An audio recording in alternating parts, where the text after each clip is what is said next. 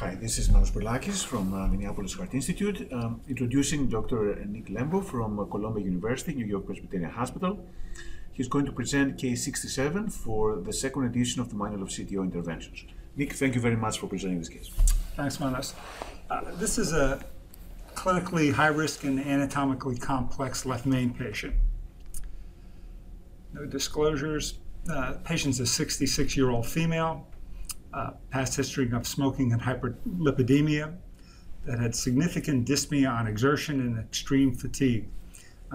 She was an avid tennis player, but for the last number of years has been unable to play tennis because of her severe fatigue, such to the fact that she had an extensive pulmonary workup that was normal. Recently, she's been seen and found to have a 5-centimeter abdominal aortic aneurysm and was scheduled for repair. The vascular surgeon did a pre-op MPI that showed significant anterior lateral ischemia and was deemed high risk. And in her pre-op workup, she was found to have cold agglutinins with a very high antibiotic titer, with agglutination occurring at room temperature of 23 degrees. Based on her MPI, she was referred to me for cardiac catheterization, and this was my first shot. I tell everybody when I took this first shot, I cringed and was waiting for her to have ST segment elevation and hypotension. As you can see, there's no sternotomy wires, and I actually thought I dissected the left main and occluded it, but nothing happened, and she remained stable. So this is almost a flush occlusion of the very proximal segment of her left main coronary artery. We could see on right coronary angiography, right had some mild disease in its proximal and mid portion, and then you see in this LAO projection filling of her left anterior descending, as well as her circumflex artery. When we take it to the RAO view, you see filling of a rather small circumflex, a moderate-sized ramus intermedius, and pretty much her entire LAD, as well as diagonal branches. In the LAO caudal shot, you could actually see connection of her left main, ramus, and circumflex. All are connected, but there is a 100% occlusion pretty much of the length of the left main. Here is another view, a very steep LAO cranial view, looking at the same thing. And this was a nice shot looking at it from an RAO cranial projection. You see that the PDA is filling the distal LAD via an apical collateral. There are some septal perforators filling the mid-LAD.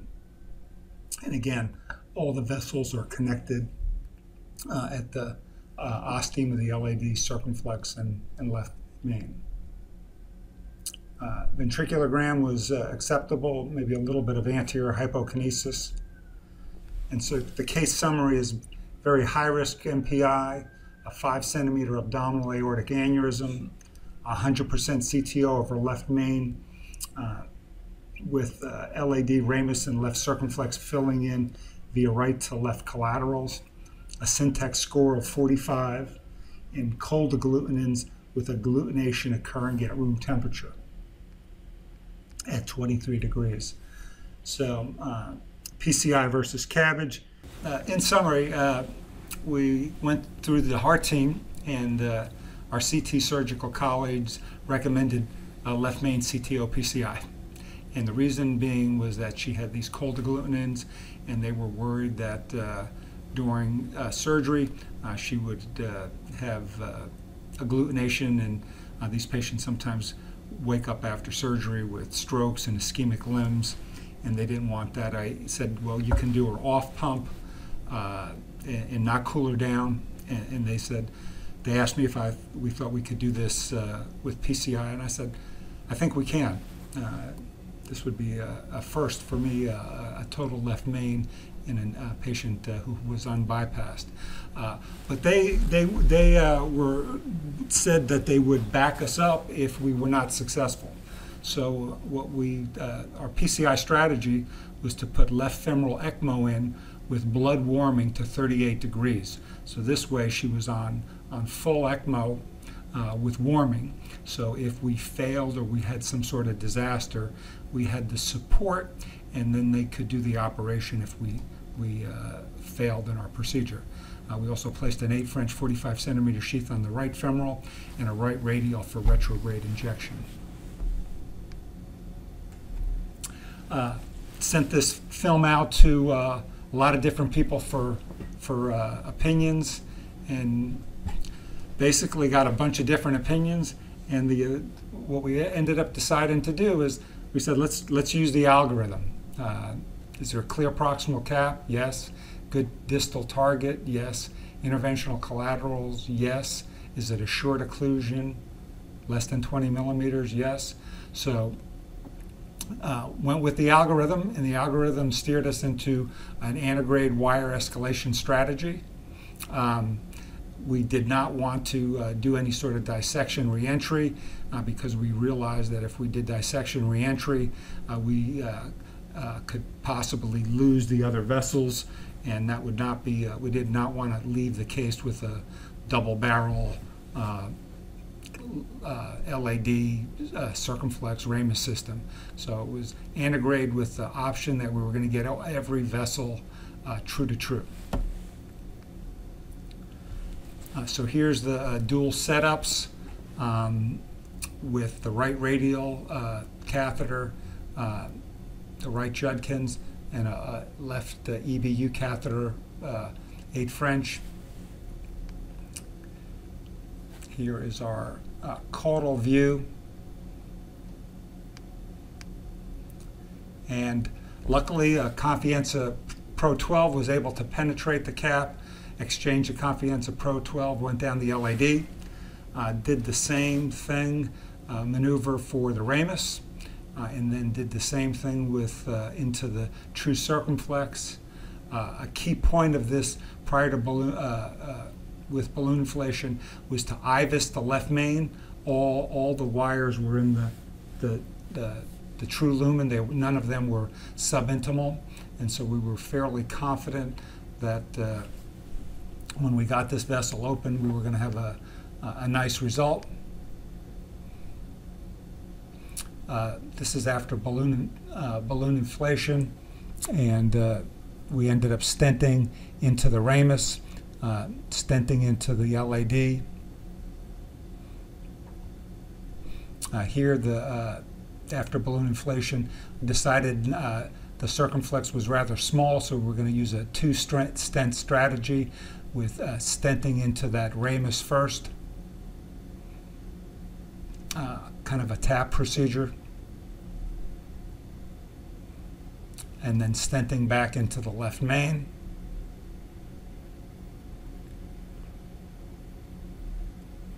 And then we did kissing balloons on all 3 limbs. We weren't overly impressed with how that circumflex looked after the procedure, but it was a small vessel. We did not think putting in a 3rd stent to that would be a good choice. We IVUSed it at the end of the procedure. You can see the circ distribution is rather small. It was very interesting with IVUS after the procedure.